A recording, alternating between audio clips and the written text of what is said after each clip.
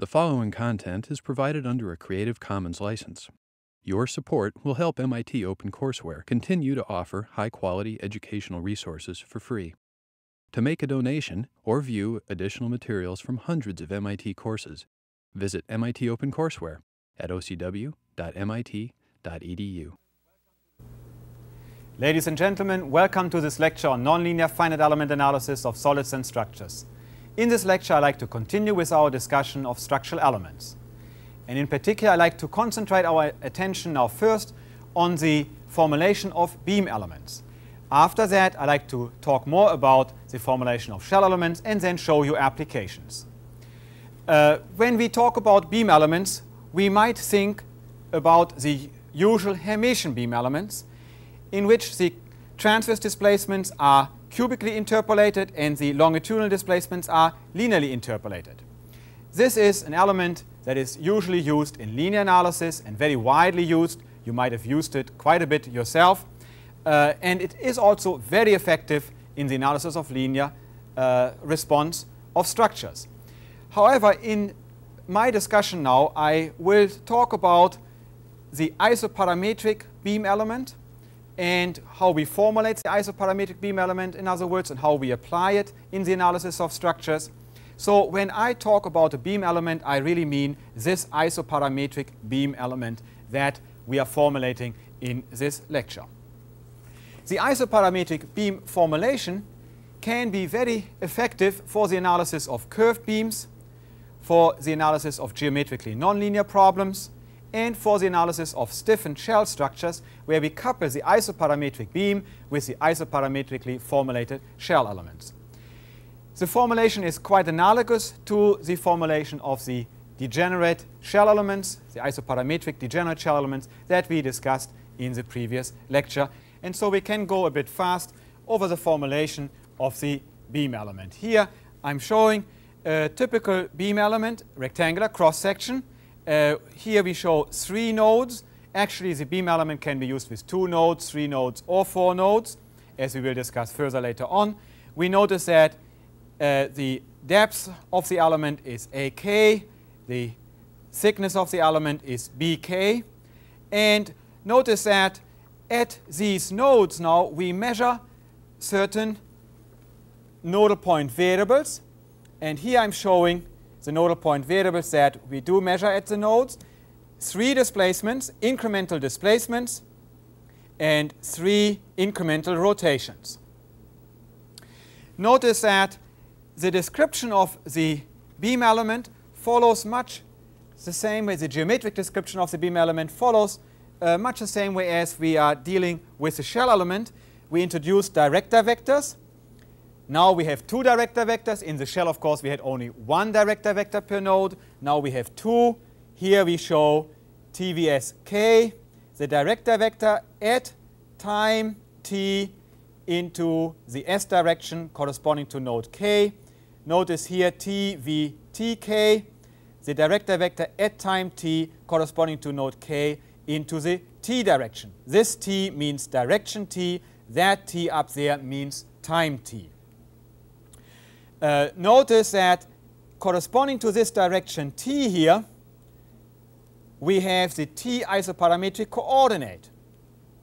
And of course, this t isoparametric coordinate also runs into the thickness AK.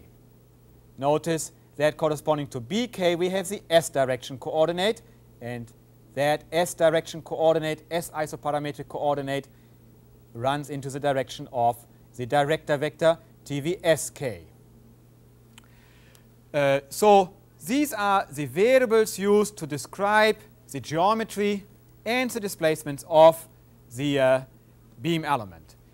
We start with the general equation for the geometry at time t. Here we have txi, the coordinates of a material particle within the element at time t. And remember, these are the coordinates measured in the stationary coordinate system. And these coordinates are obtained as shown on the right-hand side. Let's have a close look at what we see on the right-hand side. We have the hk interpolation function. This is the interpolation function corresponding to the r direction running through the nodes of the element along the mid-surface of the element. And it's a one-dimensional interpolation function, the same one that we are used to see for the truss element. These are the nodal point coordinates at time t. We are summing over all the nodal points, k from 1 to n, and n can be equal to 2, 3, or 4, as I mentioned earlier. Then we add to this term a term that comes in because of the thickness of the beam into the t direction. ak, thickness of the beam into the t direction. Here is the t coordinate, the isoparametric coordinate going from -1 to +1. Here we have hk, same interpolation function as there. And here we have the direction cosines of the director vector in the t direction at time t. A similar term, similar to this one, is added for the s direction. S, the isoparametric coordinate running from -1 to +1. bk being the thickness into the s direction at node k. hk, same interpolation function that we have seen up here already. And these are the direction cosines of the director vector into the s direction corresponding to node k at time t. This equation is very similar to the equation that we used in the shell element formulation. Of course, in the shell element formulation, we interpolated here in a two-dimensional domain over the shell mid-surface. Now we only run along the neutral axis of the beam. And we had only one term in the shell corresponding to the director vector. There was only one direction, namely the one normal to the mid-surface of the shell. Here we have now two directions to deal with. Since the displacements can directly be obtained from the geometry interpolation at time t minus the geometry interpolation at time 0, of course this geometry interpolation is obtained by simply substituting in the equation that we just looked at for time t the time 0. Since we obtain TUI as shown here, this is the result. We simply apply our geometry interpolation at time t, and at time 0 subtract. This is what you get on the right-hand side. Nodal point displacements from time 0 to time t measured in the stationary global Cartesian coordinate system. Here, change in the director vector cosines, or I should say more precisely maybe, the change in the cosines of the director vectors from time, cosines of the angles, director vector time 0, director vector time t. Of course, remember here we have direction cosines corresponding to time t. Here we have direction cosines corresponding to time 0. We subtract, and that goes in here. Here, same kind of term, but for direction s. Also, the incremental displacements are obtained from this relationship here. And if you apply the geometry interpolation at time t plus delta t and at time t, you directly obtain this right-hand side. These are the increments in the direction cosines from time t to time t plus delta t of the director vector in the t direction. Similar here for the s direction.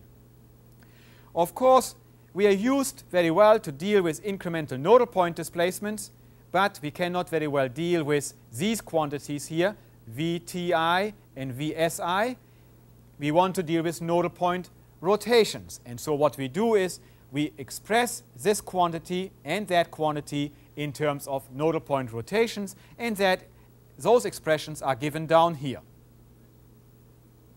These are the two expressions. You can simply multiply out, and you would immediately see that they indeed hold. With these geometry and displacement interpolations established, we can now directly calculate or establish the strain displacement matrices corresponding to the Cartesian strain components, and then a simple transformation, standard transformation, gives us the strain displacement matrices corresponding to the eta, zeta, psi directions. Of course, these are the components of strains or the directions with the components of strains and stresses that we need to deal with for the beam formulation. Notice that zeta here is a physical coordinate running into the direction, so to say, of the A thickness of the beam, and zeta corresponds to the T isoparametric coordinate that we just talked about. Psi here corresponds to the S isoparametric coordinate and runs into the B width, so to say, of the beam. Eta here corresponds to the R isoparametric coordinate. Of course, these zeta, eta, and psi are actual physical coordinates that we are dealing with. We have to, of course, calculate the tau psi eta, the tau eta, and the tau zeta psi stress components and corresponding strain components for the beam formulation. And the stress-strain law corresponding to these components is given here. Notice tau eta is obtained by taking the Young's modulus and multiplying the Young's modulus by epsilon eta, and so on. Notice here we have one shear component and another shear component corresponding to this column and corresponding to that column. And here we have the K factor, the shear correction factor that we are already used to from the shell analysis formulation that we discussed earlier. Notice that via the same approach we can also directly obtain a beam element for elastoplastic and creep analysis. In this particular case, of course, the only stress components that would be non-zero again would be tau eta, tau eta zeta, and tau eta psi. The approach here is very closely, very similar to what we have discussed earlier regarding the shell element formulation. There is one important point in the beam element formulation, namely that with the kinematic assumptions used so far for the beam element, we do not allow cross-sectional out-of-plane displacements. We do not allow warping. Our interpolation does not contain the effect of warping. In torsional loading, however, we know that warping is very important. And for that reason, we need to amend our displacement assumptions by two more displacement patterns, so to say. We allow these displacements to take place in the element. U eta is equal to alpha times psi zeta. This is the exact warping displacement for infinitely narrow sections. And this term here, with beta a constant, is the exact warping displacement for a square cross-section. Now, the actual section might not be infinitely narrow, might not be square, but we can easily test, and I will show you just now an example, that in fact the superposition of these functions and the evaluation of alpha and beta by static condensation actually yields good results even for cross-sections that are not infinitely narrow and that are not exactly square. Let's look at an example, linear elasticity. If we take a section and simply put it into torsion with B over A equal to 1, the analytical value given by Timoshenko for this K constant here in that formula is 0.141, and well, we obtain with this formulation exactly that same value. We need to get it because we have embedded the proper interpolation for U eta into our formulation, and then use static condensation, of course, to condense out these two constants, alpha and beta, that I just talked about. For B over A very large, a very narrow section, we also get the exact result in our finite element solution, the exact analytical result. In between, we have a small error, an error that, however, we believe is quite acceptable. Let's look at one example that I like to show you the results of. You might be interested in this example. Here we have a narrow ring. Here you have a plan view of that ring with the dimensions given and Young's modulus and Poisson ratio given for that ring, subjected to these bending moments. Of course, the twisting capability or capacity of the beam is of utmost importance now has to be properly modeled under this loading condition. The model that we use to analyze the problem is shown here. And you can see at one side of the ring we have fixed it, and at the other side we prescribe a rotation, theta x. We used here 4 node elements as shown. This analysis was actually inspired by us looking around in our office and seeing a magnetic tape lying there. And if you look around, you might have yourself a magnetic tape there, and you pick up this little ring from the magnetic tape. And here I like to just demonstrate you briefly what we are doing. You see here we have this ring, much alike of what I've shown you on the view graph.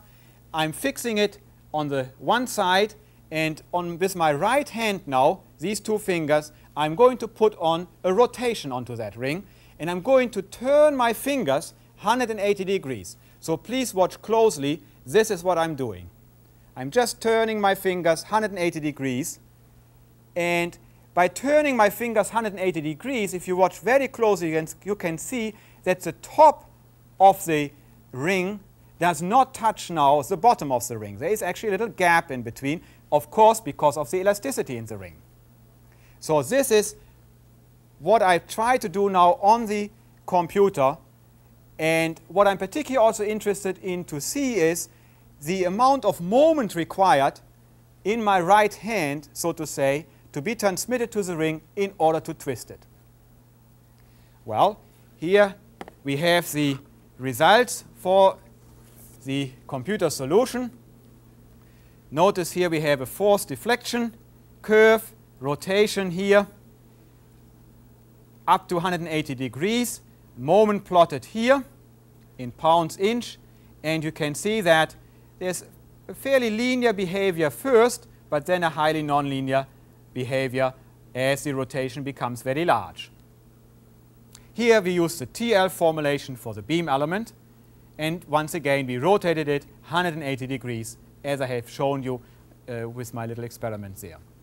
If you look at the beam, you see a top view like that, and the side view looks this way. I pointed out that top and bottom do not touch each other. There is a little air gap in between.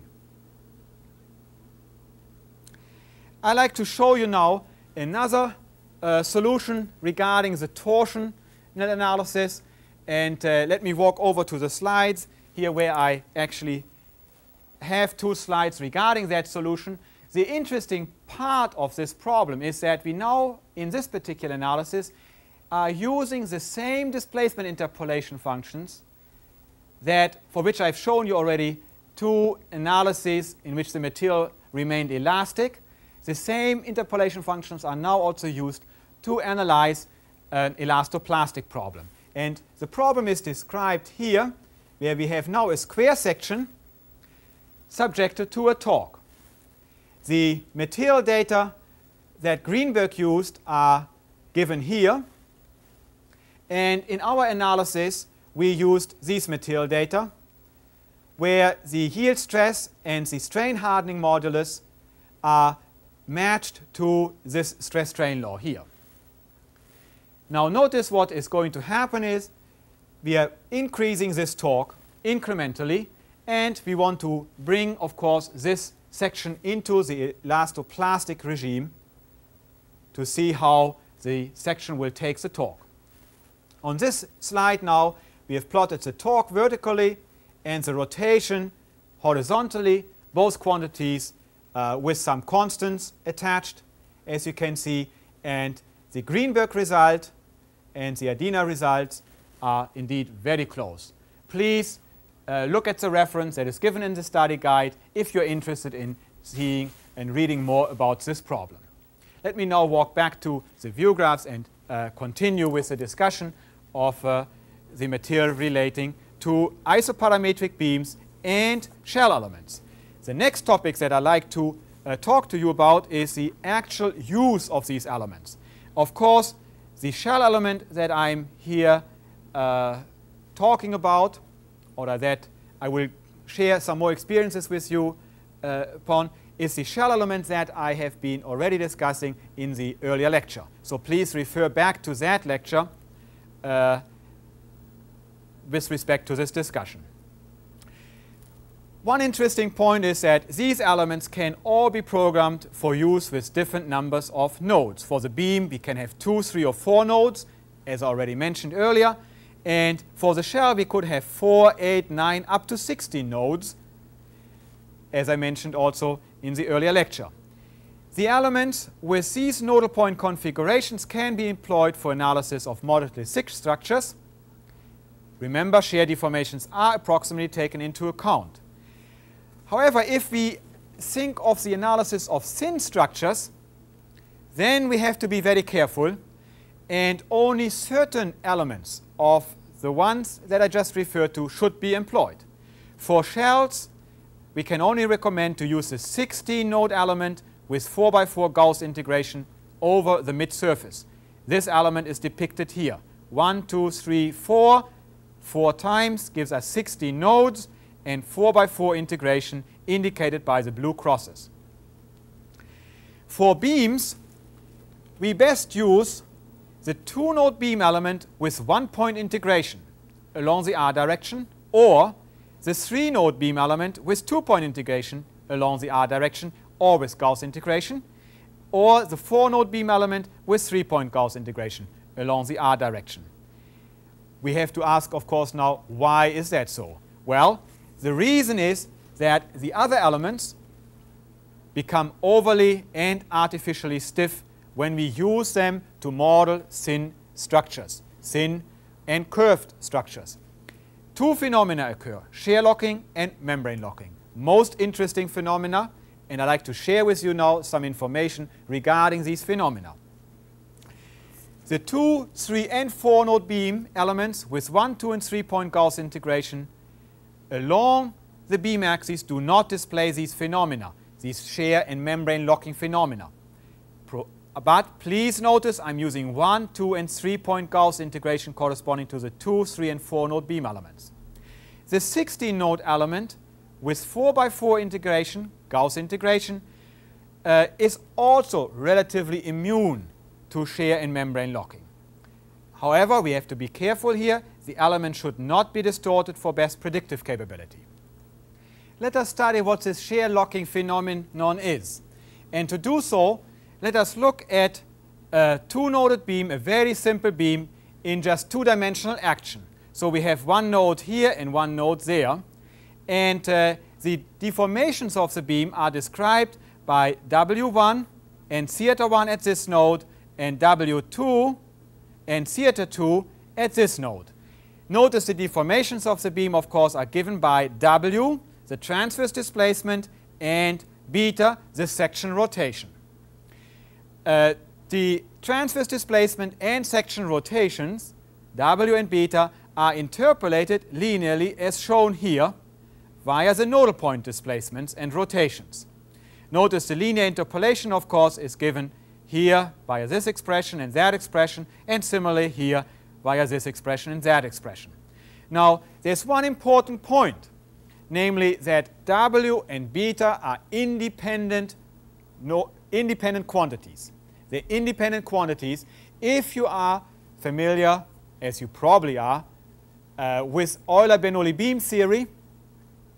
You recognize that in Euler-Bernoulli beam theory, they are not independent quantities. In fact, beta is dw dr, or dw dx, x being the physical coordinate.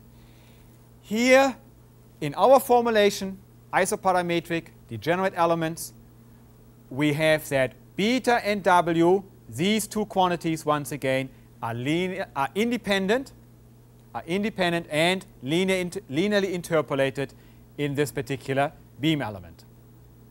Of course, they are tied together. These 2 quantities are tied together by the physics and that is by the shear deformations. So let's look at that next. Here we have that gamma, the shear strain, is equal to del W del X minus beta. And this is shown here on the picture. Notice this is the neutral axis of the beam, which originally, of course, was horizontal. Here we have a vertical line shown in green, and the section rotation is shown as the angle beta here. These are the material particles shown in red that were originally, of course, at right angles to the neutral axis, and that were originally vertically up, lying vertically up. In other words, this line here, this red line, was a vertical line originally and was originally at right angles to the neutral axis. That right angle is not preserved because gamma is there, and gamma is in general non-zero. This is here, of course, dw dx. So this picture here shows what we are calculating up here. And you can see that gamma ties together w and beta, which are, however, by themselves interpolated independently. Consider now the simple case of a cantilever subjected to a tip bending moment. And we use one two-node beam element to model the cantilever. Clearly, at this end, the section rotation is 0, and W1, the transverse displacement, is also 0. So these are the boundary conditions at this end of the cantilever. And if we use these boundary conditions and put them into our general equation, we get directly that beta is given as shown here, and gamma is given as shown here. Now look at this equation carefully. We have a constant term and a linear varying term. The exact solution to this problem, analytical solution to this problem, if we use elementary beam theory, we would immediately recognize that the shear strain must be 0 for this element or for this beam situation. The shear strain should be 0. Now if we look at this carefully, we can see that gamma can only be 0 if W2 is 0 and theta 2 is 0. But if theta 2 and W2 are 0, rotation and transverse displacement right here at this end, then the beam would have not deflected. And of course that does not bear out, is not borne out in physics. We know that if we take a beam and put a bending moment on it, then we get a deflection here and a rotation at this end. So you can see already from this equation here that there will be some difficulty. There will be some difficulty because gamma should be 0 physically, and this equation tells that gamma can't really be exactly 0. Well, that is once more summarized in this sentence here. Clearly, gamma cannot be 0 at all points along the beam unless theta 2 and W2 are both 0. But then also beta would be 0, and there would be no bending of the beam. Let's look now at this point. Since for the beam the bending strain energy is proportional to h cubed, elementary beam theory again, the shear strain energy is proportional to h, elementary beam theory, we see immediately that any error in the shear strains due to the finite element interpolation functions becomes increasingly more detrimental as h becomes small. Why is that the case? If h becomes small, then this number becomes very rapidly small.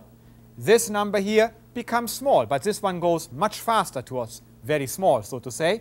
And if there is an error in the shear strain energy, that error, because of this proportionality sign, is going to be magnified relative to any error that we would see here, and it's going to be detrimental in our solution. Let's look at an example. For the cantilever example, this very simple example that we just studied already a bit, the shear strain energy should be 0, and as h decreases, the relative error in the shear strain increases rapidly and in effect introduces an artificial stiffness, which we identify as locking of the model. This is a terminology that is quite widely used now. We say that the model locks. Let's look at some results. In this table, we show the results for h over L with L equal to 100 for these three values. The analytical value for the rotation at the end where the bending moment is applied is given here. Bernoulli beam theory. The finite element solution, using of course exact integration. I always assumed, I should maybe point that very strongly still out, we assume that we use exact integration of the K matrix, meaning in this particular case we are using two-point integration along the length of the beam. Two-point Gauss integration along the length of the beam. With that scheme then, we obtain with h over L being 0.5, well, an error, but something still reasonable. After all, we are only using one element. Of course, we are pretty far off, but still something reasonable. But now notice, as you decrease h over L, of course, becomes much smaller. Theater analytical goes up. The beam basically bends, is very flexible as it gets thinner. And the finite element solution also becomes more flexible, gives us a more flexible beam, but is much too stiff when compared to the analytical solution. Notice 4 orders of magnitudes different. If you plot it, this is basically 0 compared to that value, and that means the beam locks. It doesn't really at all bend really anymore as h becomes very thin. This behavior is of course also observed when you take more than one element to model the beam. Here we show more elements than just one, and notice that each of these elements should still carry a constant bending moment. If it cannot do so, it develops, in other words, these spurious shear strains, we are going to have a very stiff model even when we use that many elements. Let's look at this particular example closer. And here we have an example beam, in other words, cantilever beam subjected to the bending moment, L equals 10 meter, square cross-section, height 0.1 meter. We use the two-noded beam elements to model this cantilever, and we plot the tip deflection as a function of the number of elements. A most interesting graph. Look, here is the beam theory solution, and here we plot the number of elements. Here we talk about 400 elements because there's times 10 to the 2 down here. 400 elements at this point. 600 elements, 800 elements, 200 elements. At this point we have 100 elements. The height of an element is equal to the length of the element. And at this point we still don't even get a good value, a good approximation to the beam theory solution. We need basically something like 400 to 500, 600 elements to get close to the beam theory solution. However, if we take a very large number of elements, we actually do converge. But we need a lot of elements, as you can see here. Of course, it is quite impractical to use this kind of two-noded beam element to model thin structures, thin beams. Once again, I must point out that we used two-point Gauss integration into the r direction, and therefore we're dealing with the exact K matrix. The exact K matrix corresponding to the interpolation that we have embedded into the element. In fact, if we look in this regime here, down here, we find that, as shown on this view graph, the solution really becomes better very slowly as the number of elements is increased. Notice that the solution really doesn't increase in accuracy much at all as we go from 10, 20 to 30 elements. A remedy for the two-node beam element is to only use one-point integration along the beam axis. This then corresponds to assuming a constant transverse shear strain. However, by using one-point integration, we still integrate the bending strains exactly, because remember, beta is linear, del beta del x is constant, and one-point integration will pick up that term exactly. If we look at the results now once again of this problem, cantilever problem, the cantilever beam is subjected to an end moment, tip end moment. We find now which h over L, as shown here, theater analytical shown here, and our finite element solution with just one element, using one element, of course now with 1-point integration in the r direction, gives us excellent results. In fact, the exact results, as you can see here. The 3- and 4-node beam elements evaluated using 2- and 3-point integration are similarly effective. In fact, they give us also the exact results, of course, for this problem that we considered. We should note now that these beam elements, based on what one might term reduced integration, are actually reliable elements because they do not possess any spurious zero energy modes. They have, in other words, only 6 non-zero, they have only 6 zero energy modes corresponding to the actual physical rigid body modes that the elements should contain, should be able to represent in a 3-dimensional space. So they only have those 6 zero eigenvalues in a 3D analysis that they should have, and no spurious zero energy modes. The formulation can actually be interpreted as a mixed interpolation of displacements and transverse shear strains, and this is really the key for developing also low-order effective shell elements. I will get back to that in just a little while. So far we have talked about shear locking. I mentioned earlier also that there is a phenomenon of membrane locking. Membrane locking means that in addition to not exhibiting erroneous shear strains, the beam model must also not contain erroneous mid-surface membrane strains, and particularly when we analyze curved structures. The beam elements that I just mentioned, 2-noded beam with 1-point R integration, 3-noded beam with 2-point R integration, 4-noded beam with 3-point R integration, do also not membrane lock. Let's consider here once again a simple example. A simple curved beam subjected to a bending moment, tip bending moment, fixed at the other end. Here is an angle alpha that the beam spans out. The exactly integrated 3-noded beam element, when curved, does contain erroneous shear strains and erroneous mid-surface membrane strains. In other words, shear locks and membrane locks, and that is shown in this table here, at least to some extent. What I can't show is how much there is shear locking and how much there is membrane locking. You would see that both effects are very significant. If you were to run, for example, this beam element at a computer with a computer program, using for this beam element 3-point integration into the r direction, and printing out the stresses.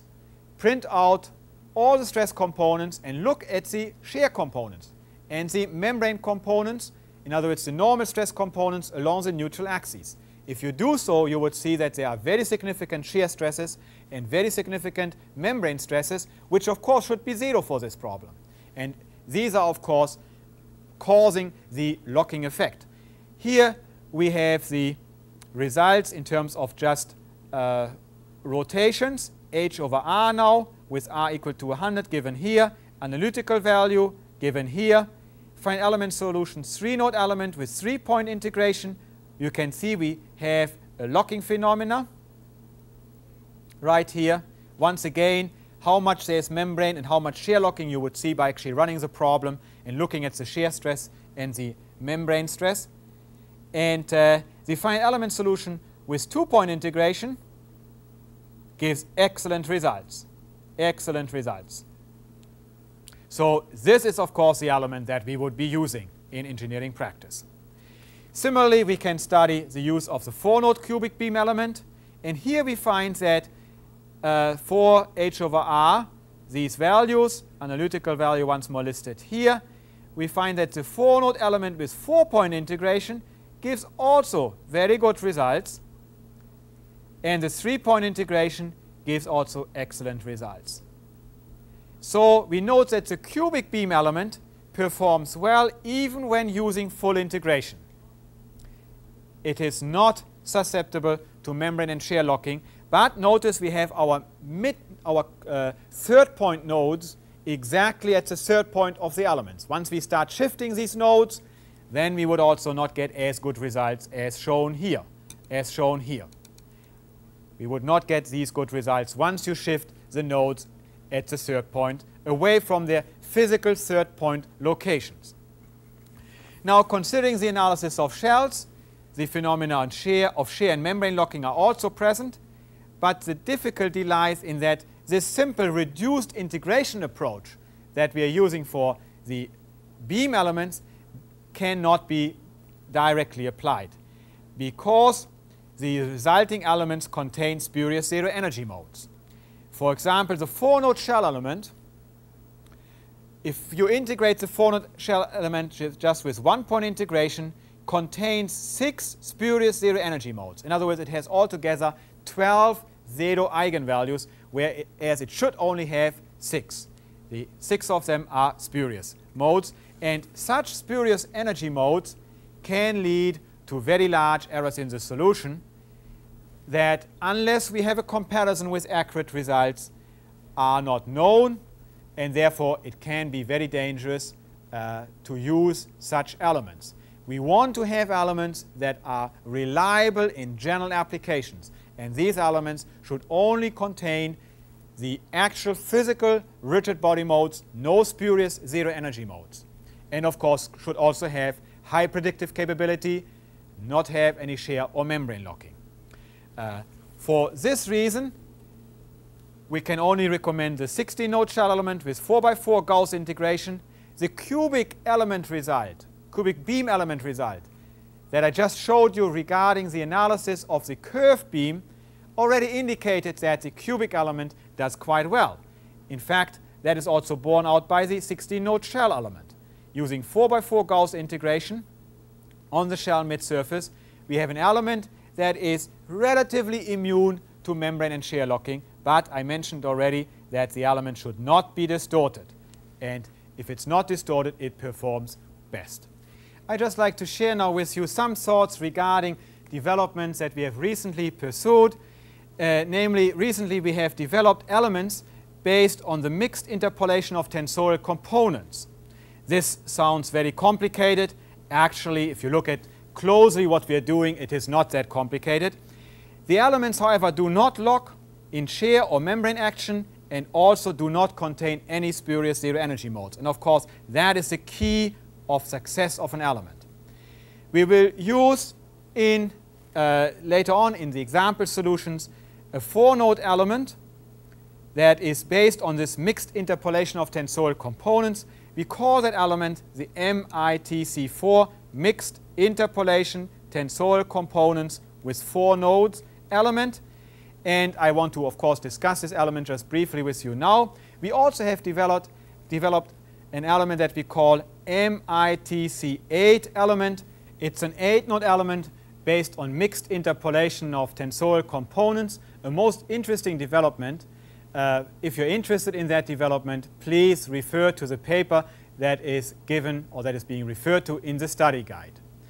I'd like to discuss with you now the MITC4 element and then show you example solutions. However, we have, in order to be able to do that, to change now the real.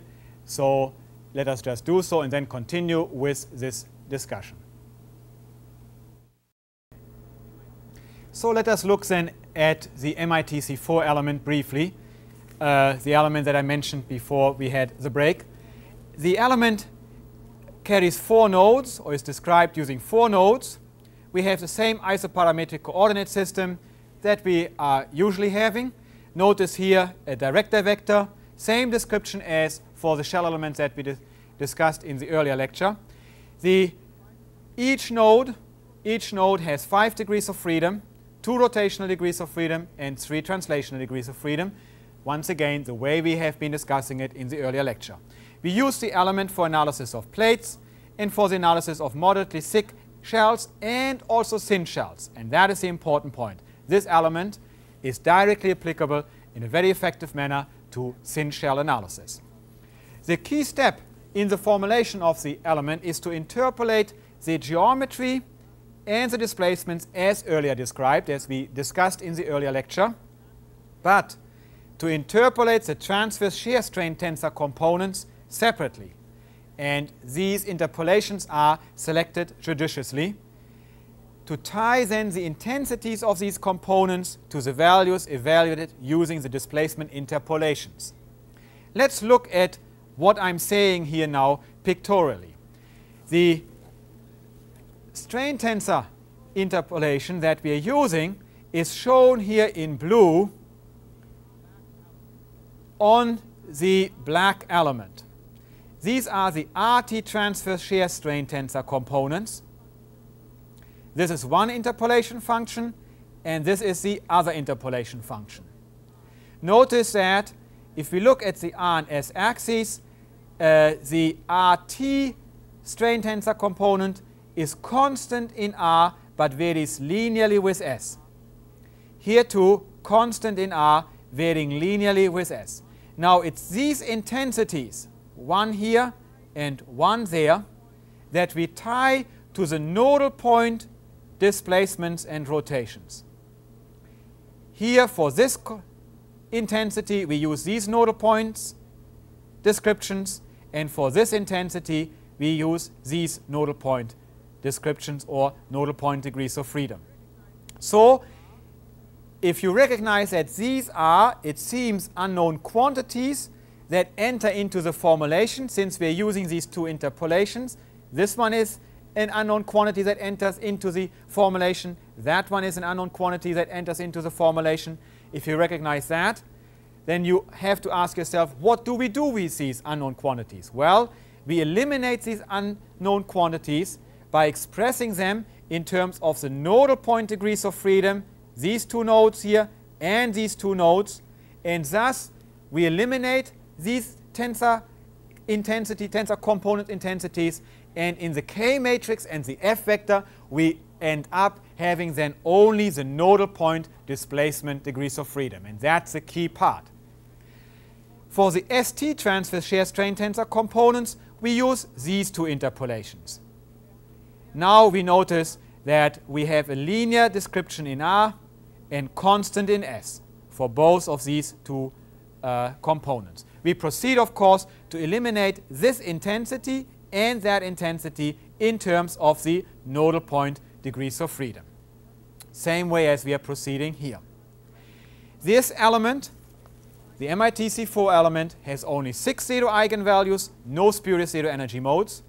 It passes a patch test, and this is a very important point, that the element passes the patch test. What do we mean by the patch test? Well, the idea in the patch test is that any arbitrary patch of elements should be able to represent constant stress conditions. Let's see how we perform that patch test. Here we take an arbitrary patch of elements, some of the elements in that patch of elements would be geometrically distorted, and we subject this patch to the minimum displacement rotation boundary conditions to eliminate the physical rigid body modes, and then constant boundary tractions corresponding to the constant stress condition that is tested. These two items we apply to the element, to the patch of elements, and then we calculate all nodal point displacements and element stresses. The patch test is passed if the calculated element internal stresses and nodal point displacements are correct. In other words, let's go through this thought once again. What we are doing really is we are looking at the structure.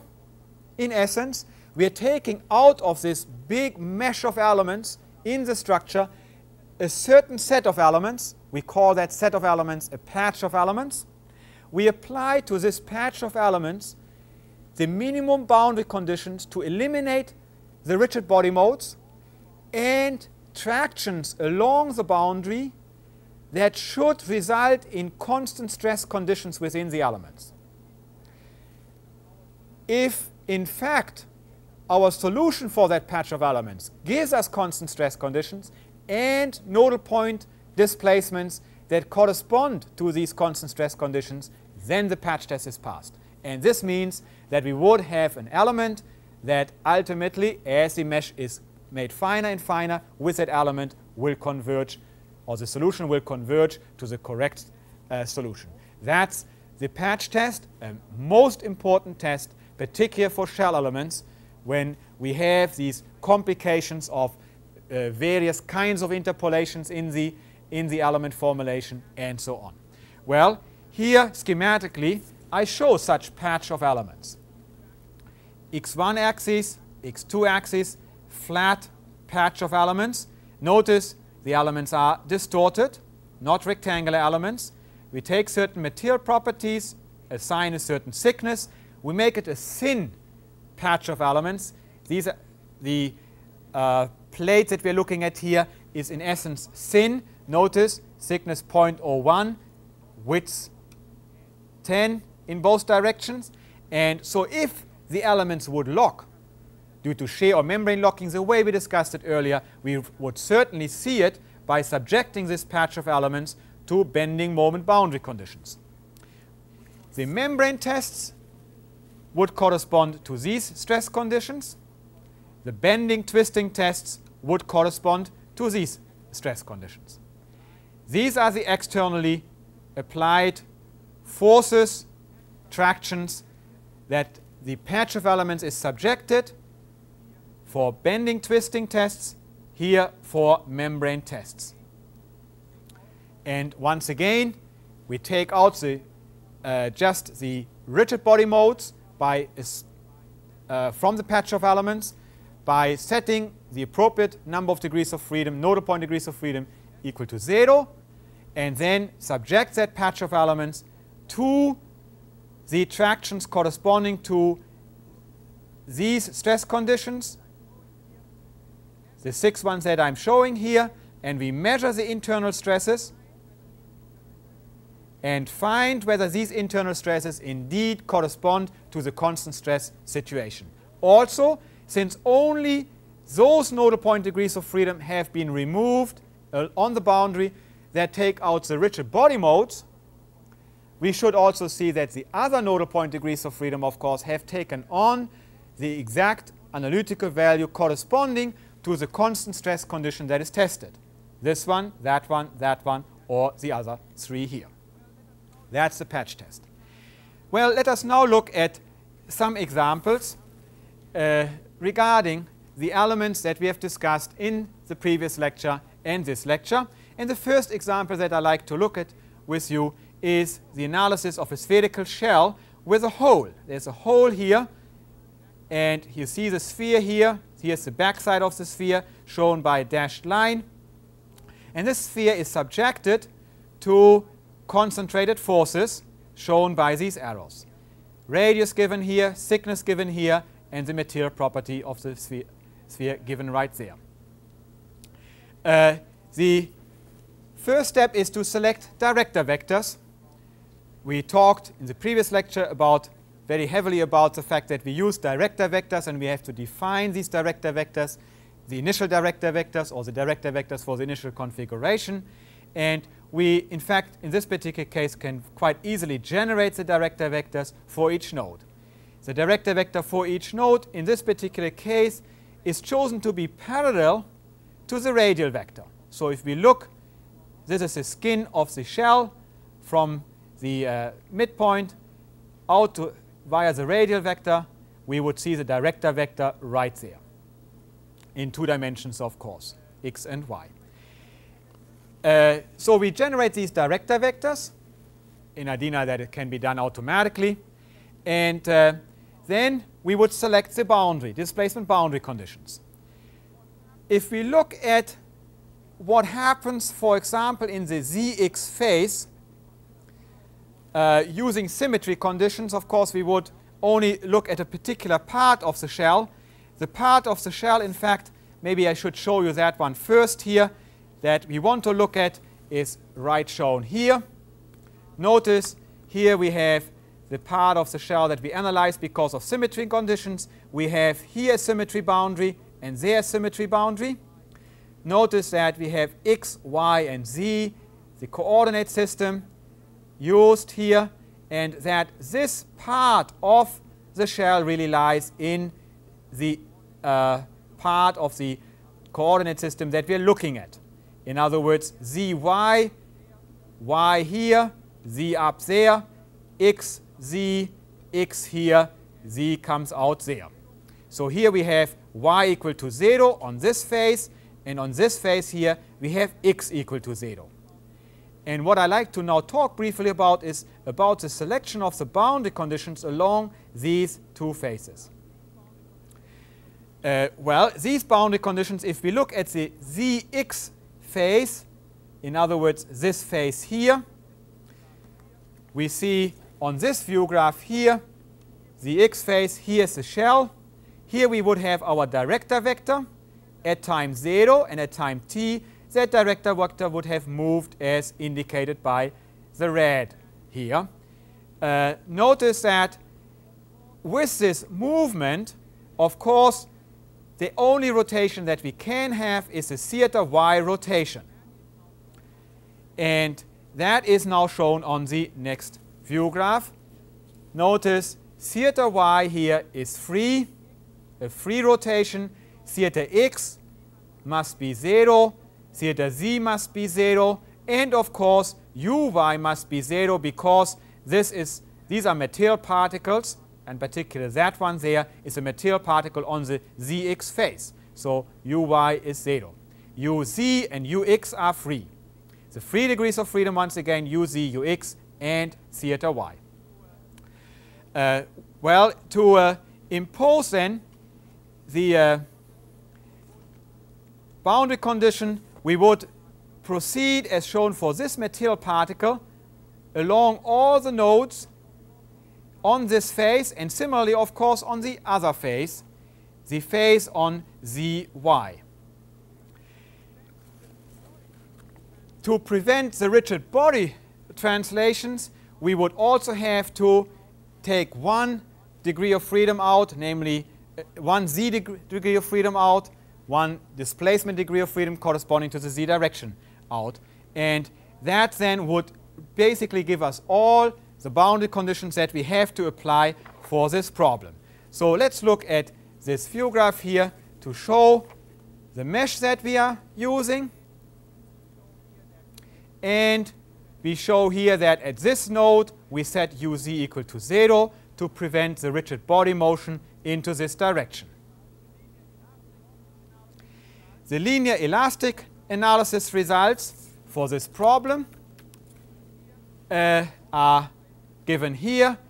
Notice displacement at the point of load application is 0.0936. The analytical value is shown here. Pictorially, the original mesh is shown in black and the deformed mesh is shown in red. The important point of this problem, and I like to go back to it once more, is really that when we look at this mesh, that we define the director vectors at each of these nodes, and that can be done automatically. They can be generated. That at each of these internal nodes we use 5 degrees of freedom. We have 2 locally aligned alpha and beta degrees of freedom, the ones that I talked about in the earlier lecture, at each of these internal nodes. I like to distinguish the internal nodes here from the boundary nodes.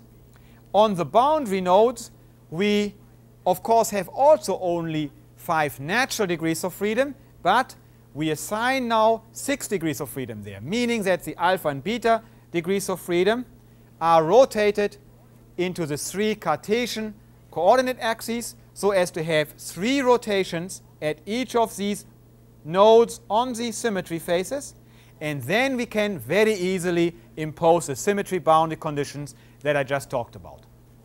That's the important point of this problem really. How we model the boundary conditions and what degrees of freedom are assigned to each of the nodes. Well, as a second example, I like to consider with you the analysis of an open box, a 5-sided open box. Here we show the box upside down or open side down. The open side, in other words, is down here. And the box lies on a rigid, frictionless surface. On top here we have pressure applied to the face. The box is modeled using shell elements. The point of this problem is to show you, to discuss with you, how we are modeling this box using the concept of director vectors, 5 degrees of freedom, 6 degrees of freedom, that we discussed in the earlier lecture. So what we need to do here is choose initial director vectors, choose 5 or 6 degrees of freedom for each node, and choose the appropriate boundary conditions. The way we proceed there is as follows. We recognize that we could deal with director vectors at every one of the nodes, but if we do so at a corner, you would have no unique director vector. You could, of course, assign there a mean normal. In other words, if you look closely here, my hands show the corner and the pointer shows the mean normal at that corner. And that mean normal, mean in quotes, would be the direction of the director vector. Let me show it from up like that. Here you have the right angle between my hands, and you have the pointer giving you the director vector. That would be one possibility. However, if you use Ardina, then in this particular case, it is more effective to not input director vectors, because if you don't do so with Ardina, then for each node, Ardina will generate automatically a mid-surface normal vector. In other words, if no director vector is input for a node, then Ardina generates for each element connected to the node a nodal point mid-surface normal vector at that node from the element geometry. Now what does this mean? It means that if you use this option, there will then be as many different nodal point mid-surface normal vectors at the node as there are elements connected to the node. Now we have to look at this statement much more closely for this particular example. In this particular case, using the option of automatic generation of element nodal point mid-surface normal vectors, we find that at a node away from an edge, we will end up with just one mid-surface normal vector. Because, see, this is a flat surface, and the program will calculate for this element, and that element, and that element, and this element, corresponding to that node, the same normal vector. And that is the normal vector that the program will then use. However, if we look at an edge, along an edge, and pick a node there, then at this node there will be one normal vector calculated for this element and that element at that node, shown by this red arrow, and one normal vector at this node calculated for this element and that element, shown by this red arrow. Of course, here you would have 3 normal vectors, one on that face, and this face. Well, with these normal vectors then given, you recognize that there will be no stiffness about the rotation or corresponding to the rotation about this vector, because these elements don't carry stiffness in this rotational degree of freedom. We have to be careful with that, and we have got to make sure that we solve the problem with this rotation, the rotation corresponding to this vector here, or about this vector, being deleted in the model. Whereas at this node here, we assign 6 degrees of freedom to the model, because the rotation corresponding to this around this vector will have stiffness, around this vector will have stiffness, and if you think of a rotation in the direction of that vector, but at this node about this direction, you will have also stiffness. So we need 6 degrees of freedom being assigned at a node that corresponds to an edge or corner, whereas 5 degrees of freedom to be assigned to all other nodes. This is once more summarized here. 5 degrees of freedom at all the nodes inside in phase, 6 degrees of freedom along an edge, and of course also at a corner. Let us look now overall at the boundary conditions that we have to assign to the box in order to be able to solve the problem. Here we show now the box open side up. So this is really the side on which the box is placed, but we just switch the box around so that we can more easily look at what happens on this boundary here.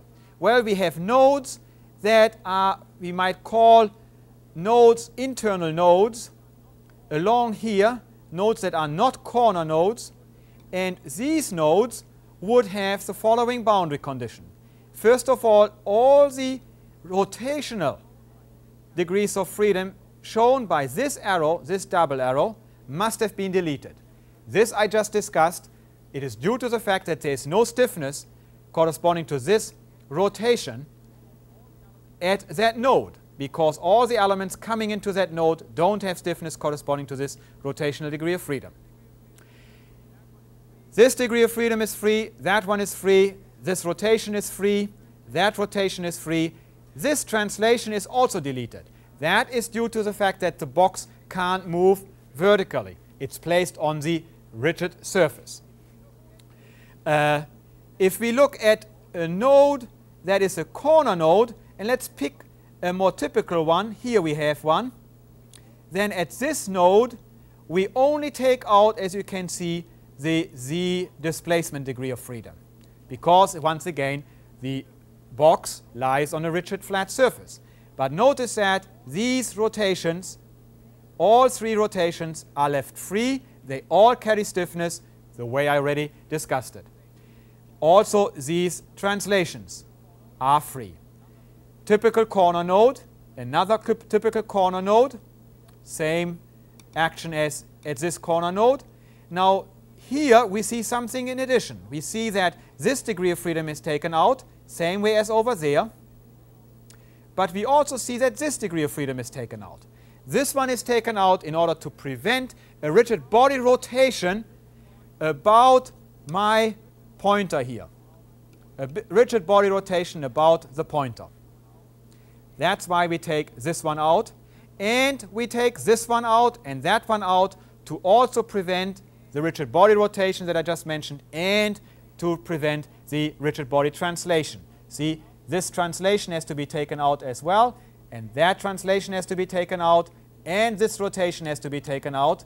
I repeat, this translation, and that rotation, all of those have to be taken out, and that is achieved by knocking out this degree of freedom, that one, and that one.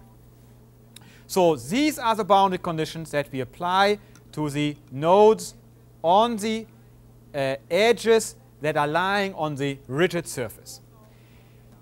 If we perform now a linear elastic static analysis of the box with the uniform pressure applied to the top of the box using our 4-node MITC4 element, here's a typical element shown. This is the match set that we used. We find that the deformations are magnified, quite highly magnified, looking like that. Very reasonable deformations. We could not compare here with any other solution, but it's still a very interesting demonstrative example because of the way we are dealing with the director vectors, which actually we don't define. We let the program generate mid-surface nodal point vectors, and because we could discuss the use of the shell element degrees of freedoms, the imposition of boundary conditions, and other aspects. This then brings me to the end of what I wanted to discuss with you related to view graphs, and I'd like to now share some further experiences with you that are documented on the slides. So let me walk over here and let us discuss the information that is given on the slides. The first slide here relates to the analysis of a simply supported plate under uniform pressure. This plate is modeled as shown here. We only model 1/4 of the plate because of symmetry conditions. And as you can see here, n is equal to 2 for 4 elements. We analyze this plate and we calculate the center displacement, which means the displacement at that point, and compare that center displacement to the analytical solution. Notice that in this particular case, L over H is equal to 1,000. So it's a very thin plate, and certainly we would get very bad results if we had a shear locking phenomenon in the elements that we are using. As I pointed out earlier, the MITC4 element does not have any shear locking, and as you can see now here, as we increase n, as shown on this axis, we get excellent convergence behavior to the analytical solution. Now the next slide shows the analysis of a very similar plate, again a square plate, L over H still being 1,000, simply supported plate, but now the plate is subjected to a concentrated load. And in this particular case, we see the solution results obtained with the MITC4 element as a function of n, same number n that I referred to in the earlier slide. We see that we get also very good convergence behavior in this particular case. Not quite as good as for the uniformly distributed pressure case, but still very good as well here. The next slide now shows the plate now clamped at its edges, not anymore simply supported. L over H still 1,000, so still a very thin plate. And here we once again calculate the center displacement as a function of n, the number of elements used. Remember, n equal 2 means 4 elements. Remember, n equals 4 means 16 elements. Once again, we see excellent convergence behavior to the exact analytical solution. And finally, this was the case for uniform pressure. Now we look at the case for a concentrated load applied at the center, and here we see this convergence behavior. Of course, this is quite a complicated, difficult problem to analyze because of the concentrated load and the clamped boundary conditions. Here in this analysis, we used nice square elements. A very important consideration in a practical analysis is to identify how well an element performs when it becomes distorted. And the next slides now relate to this, or the next slide relates to that question. Here we now model 1/4 of the plate using mesh 1, shown here, and using mesh 2, shown here. Notice the elements that we are now using in these analyses is still the MITC4 element. Each of these elements is an MITC4 element, but it's a distorted element. And our objective is really to identify what displacement predictions we obtain at the center at point C of the plate when the plate is subjected to uniform pressure and the plate is also simply supported, and what displacements predictions do we obtain for these two meshes at these 2 points. How much do they deteriorate when compared to the usage of nice square elements? Well, the displacement predictions are given here. Finite element over Kirchhoff theory results. Mesh 1, 0.93, mesh 2, 1.01. Notice mesh 2 has just 1% error, mesh 1 has 7% error. But with mesh 1, we have a very coarse mesh and highly distorted elements. It's of course also of interest to see what moment predictions one obtains, and here we compare the finite element moment versus the Kirchhoff moment at point C, and you can see 15% error for mesh 1, 2% error for mesh 2. Actually also very good results for moment prediction as well. I should also emphasize, please, that L over H is equal to 1,000, so we are still talking about this very thin plate. The next slide now shows how the element behaves in the analysis of a skew plate. It's also now a distorted element mesh, or rather the elements used in the meshing of this plate are distorted elements, but they are a little bit more regular distorted. In fact, they are parallelogram elements. Notice please that this is a top view, so we are seeing a plan view of the plate, and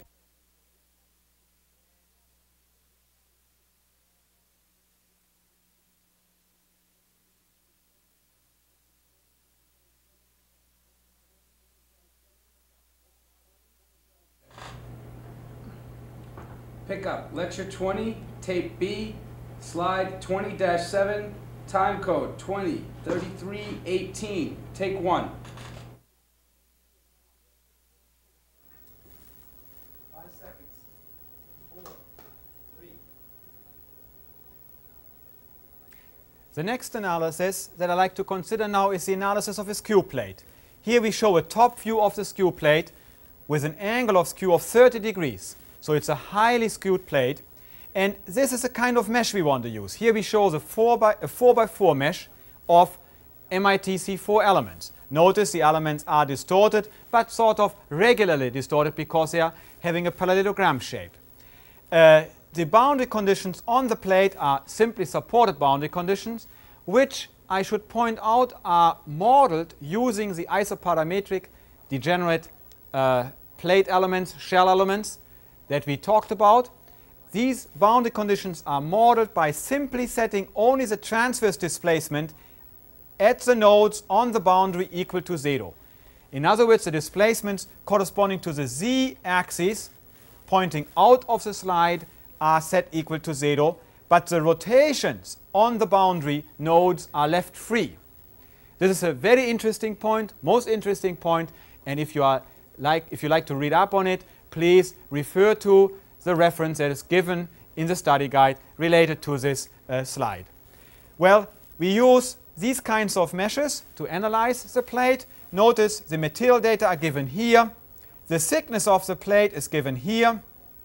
B is equal to 1, so we have a thickness to width ratio of 1/100. It's a fairly thin plate, and we are considering uniform pressure applied to the plate. The next slide now shows analysis results. 4x4 mesh, 8x8, 16x16, 32x32 meshes were used.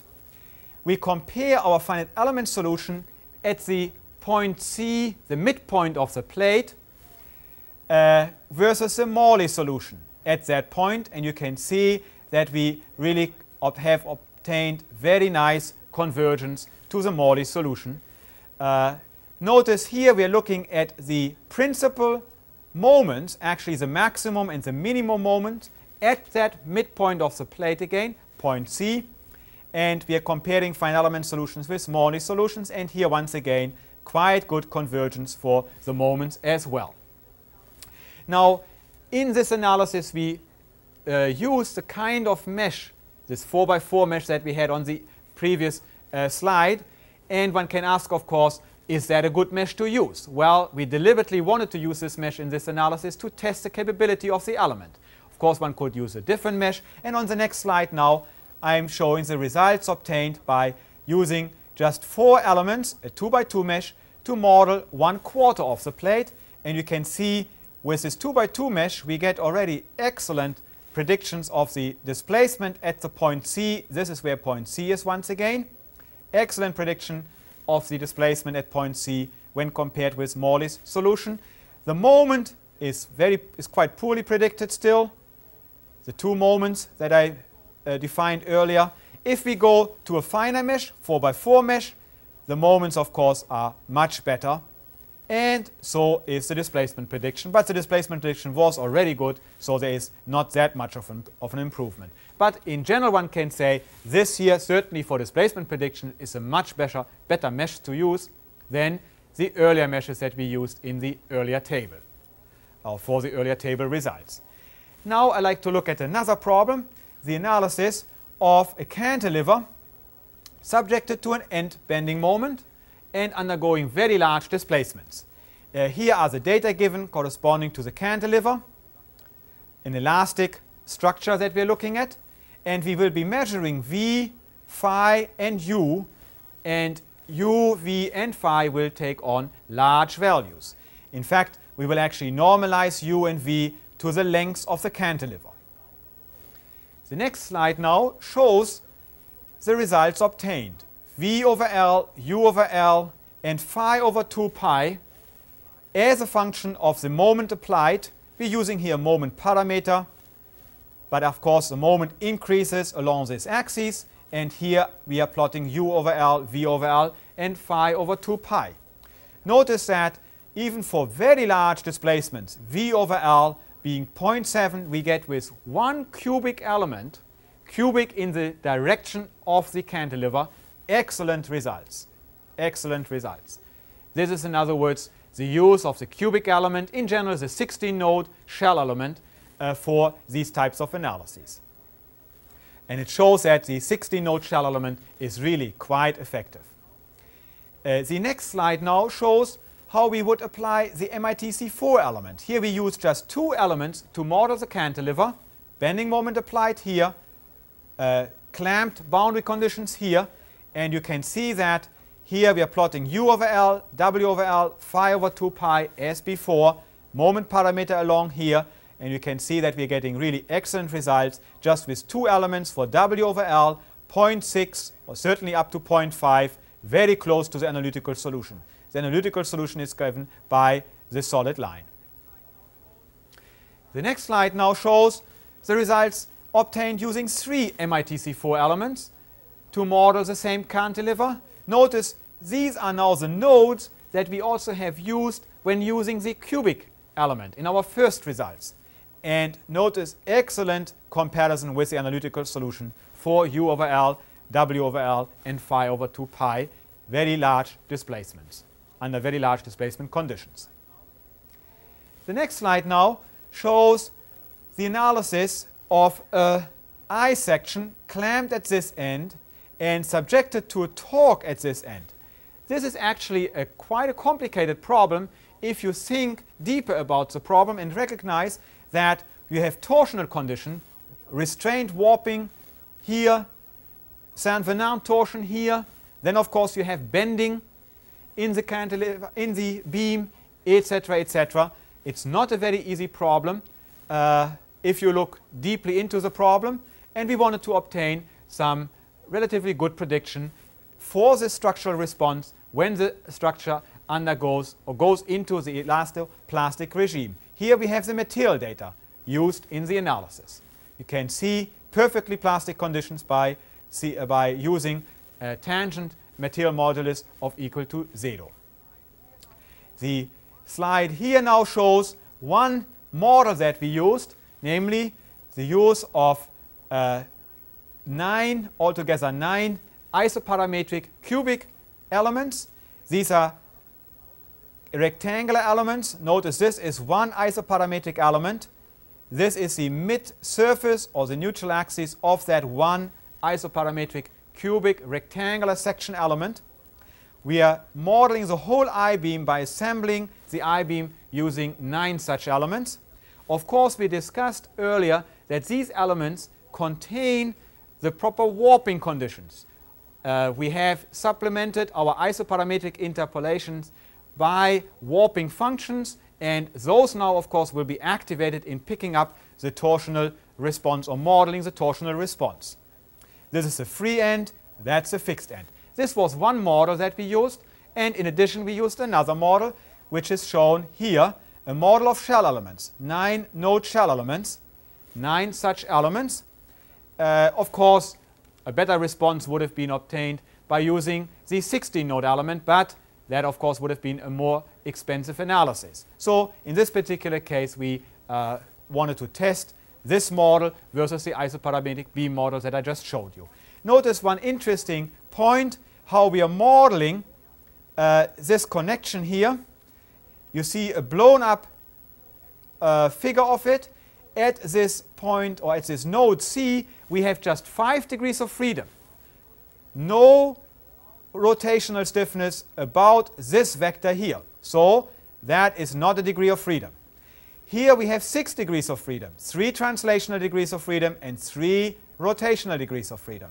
Here we have 5 degrees of freedom. No degree of freedom, no stiffness corresponding to the rotation about this vector here. That's one of the important points that we discussed earlier already. Well, to proceed with the analysis, we actually use the longitudinal element dimensions shown here. Notice that we use a shorter element at the fixed end than here at the free end, because we anticipate heavy plasticity here that we wanted to model quite accurately. Once again, the torque is applied here and theta x is measured here. And on the next slide now, we show the variation of the torque as a function of the theta x rotation. Notice here you have the iso-B model solution, and here you have the shell model solution. We compare our results with a sand heap solution and a Merchant's upper bound solution. These are simplified analytical solutions to this problem. Our results here are somewhat close, but not very close. Of course, one could now make a much deeper study of this problem, a very interesting problem, but the way we now already have concluded our study and the way I show you the results here, I think it's already quite valuable because we have learned a bit regarding the modeling of this type of problem. Well, the next slide now shows a final problem for which I wanted to show you some solution results. Here we have a shell, a cylindrical shell supported on rigid diaphragms at the ends, and the shell is subjected to uniform pressure. We measure here WB, the displacement at that particular point B. The data corresponding to the shell are given here. Notice that we model the shell as an elastic, perfectly plastic material. And notice that in the shell we modeled only this part of the shell, this quarter part of the shell, using a 9x9 uniform mesh of the 4-node MITC4 element. The results are now given on the slide shown here. Pressure applied plotted along this axis, WB plotted along this axis, and this is the nonlinear solution response we have obtained using the MITC4 element, and we compare our solution with the solution given by Krakeland. I might point out that in this analysis we used our automatic load stepping scheme that we discussed when we talked about the solution of the nonlinear finite element equations in an earlier lecture. Very good comparison up to this point with Krakeland's solution. We did not go much further than that solution given because we could not compare with any other solution anyway. Well, this brings me now to the end of what I wanted to discuss with you regarding shell elements. Of course, please remember there is a lot more information that we could have discussed and that we could have studied together, but we only have 2 lectures, and this is the information that I wanted to share with you in these 2 lectures. I hope you enjoyed it. Please also refer to the papers that are given as references for these 2 lectures, particularly for the slides, where you will find much more information, many more details regarding this material that we discussed. Thank you very much for your attention.